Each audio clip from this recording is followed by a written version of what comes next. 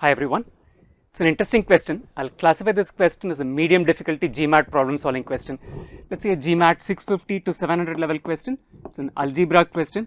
It's from the topic quadratic algebra. The concept tested is our understanding about the sum and product of the roots of a quadratic equation, right? So let's get started with the question.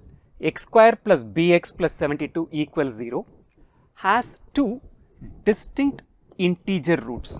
Right, the roots are integers, which means they're obviously real numbers. Their distinct values is what it's saying. How many values are possible for b, which is what we need to find out. Let's get started by understanding how do we compute the sum of the roots of a quadratic equation and product of the roots of a quadratic equation. The primary reason being that would tell us that we'll get an idea about the values that b can take given the values about what the product of the roots of the quadratic equation are, right? So let's get started with that theory. For a generalized form of a quadratic equation, ax square plus bx plus c equals 0. Let's say it's got two roots r1 and r2. Sum of its roots r1 plus r2 will be equal to minus b upon a, and product of its roots r1 times r2 is equal to c upon a. The equation given to us is x square plus bx plus 72.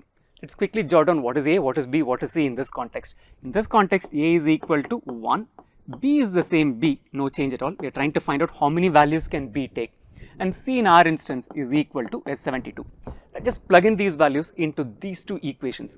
Sum of the roots r1 plus r2 is minus b upon a, b is a b, so this is going to be minus b, a is a 1, so sum of roots is equal to minus b for the given equation.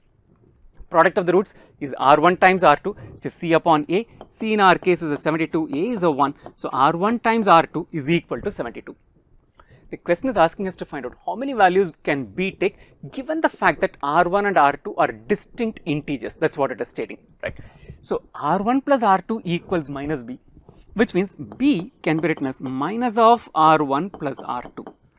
So however many values r1 plus r2 can take, so many different values can b take. So we need to determine what are all the possible values r1 plus r2 can take. So in a way, step before that is, if we can determine the different values that r1 and r2 can take, then we'll be able to determine the number of values r1 plus r2 can take. Do we know values that r1 and r2 can take? Yes, in a way, if r1 and r2 are distinct integers and their product is equal to 72, all that we need to do is list down different integer combinations for r1 and r2, which will give a product of 72. Let's do that, compute r1 plus r2, and then evaluate the values that b can take, right? So b is nothing but minus of r1 plus r2.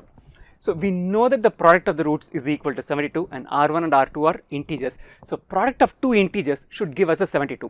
How many such possibilities exist? That's what we're going to be looking at. The easiest thing that comes to my mind is 1 and 72. Quite evidently that both values that r1 and r2 will be taking will be values which are factors of 72. So 1 is a factor of 72, correspondingly the other factor will be a 72. So r1 plus r2 is a 73.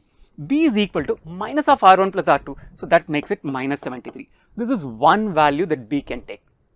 Quickly list down all possible values. 2 is a factor of 72, so r1 could be a 2, which means correspondingly r2 will be a 36. So sum is equal to 38. Possible value for b is a minus 38. 3 is a factor of 72. Correspondingly, it's going to be a 24 for r2. So sum is equal to 27. Minus 27 is a possible value for b. 4 is a factor of 72. 18. That makes it 22 and minus 22. 5 is not a factor of 72. 6 is a factor of 72. 6 correspondingly 12. Sum is 18. This will make it as minus 18. 7 is not a factor of 72. 8 is a factor. Correspondingly, r2 will be a 9. 17 is the sum, minus 17. The idea about writing it this way also, because of computing r1 and r2, the moment we come to 8, we know the next factor is a 9. If 9 is a factor, it's going to be 8, and correspondingly all of these have been covered. So how many different values can b take? 1, 2, 3, 4, 5, 6 values, right? So this looks like all of the values that we can have.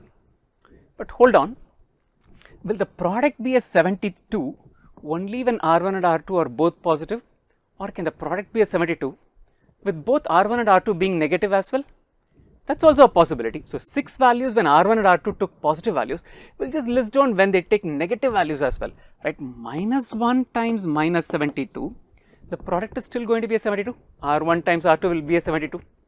Let's check out whether b gives a different value now. Sum is equal to minus 73, b is negative of this, which makes it as minus of minus 73, which is a plus 73. Let's go back to the previous slide. previous slide, we know the values were all this way, right? These were the values we had. Minus 73, minus 38, minus 27. For each of these values, there is going to be a corresponding positive value is what we will be getting in this slide when both the roots are negative. So, minus 73 was there, here we have a plus 73. Quickly complete this table, minus 2, minus 36, product is a plus 72, minus 38 and the value of B is a 38. Minus 3, minus 24, minus 27, plus 27.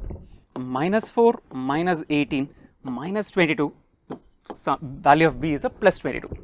Minus 6, minus 12, which is a minus 18, value of B is a plus 18.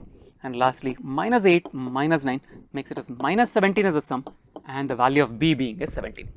So, we had 6 values where B took negative values and 6 values where B is taking a positive value. So, we have 6 plus 6, a total of 12 possible values is what B can take, right. This question has 2 layers in terms of getting it right, right. One, understanding the concept, right, that most of us might get it right, but having got all of that right, there's a good chance we would not have come into this table at all, but it just computed values when both R1 and R2 were positive values.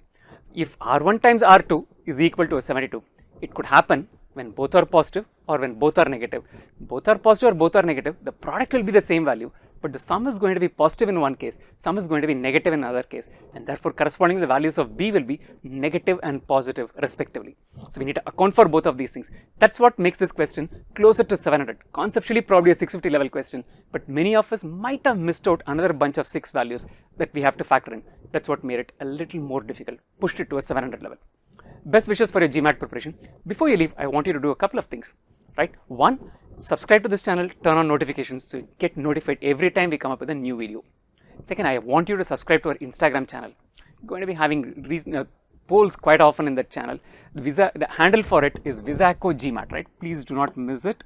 Visaco GMAT is our handle on Instagram, right? Best wishes till I see you in the next video.